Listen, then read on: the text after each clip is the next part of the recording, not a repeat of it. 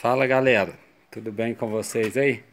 Na videoaula de hoje eu vou estar mostrando para vocês aqui, ó, quando deve ser trocado o fluido de freio do Celta 1.0 ano 2013 e qual fluido de freio que utiliza no Celta 1.0 2013. Vamos lá, estamos aqui com o manual, ó, correto? Manual do proprietário, para não ter dúvida.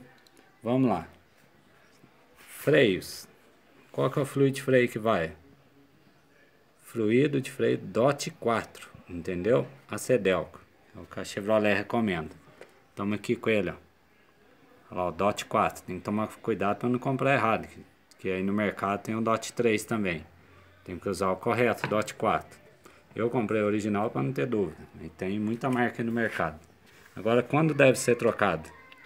Deve ser trocado aqui, ó. Olha lá, freios.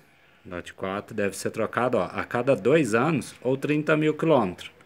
Que ocorrer primeiro, correto? Então quer dizer, se o carro completou 2 anos e rodou pouco, você pode trocar. Tem que trocar. Se o carro rodou, passou dos 30 mil, deu 30 mil, passou, tem que trocar também. Por quê? Esse óleo de freio, ele absorve água, absorve umidade, entendeu? Isso se torna água dentro dele, corre risco de perder o freio, danifica as tubulação, as borrachas, os vedantes. Então é importante trocar o fluido de freio. Esse aqui que é o reservatório do fluido de freio. Então no mais é isso, pessoal. Deve ser trocado, só lembrando, né? Cada 2 anos ou 30 mil quilômetros. E usar o DOT 4.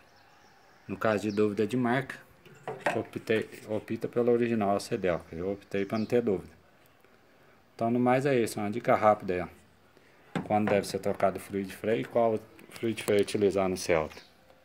Valeu a todos aí, galera. Tchau pra vocês.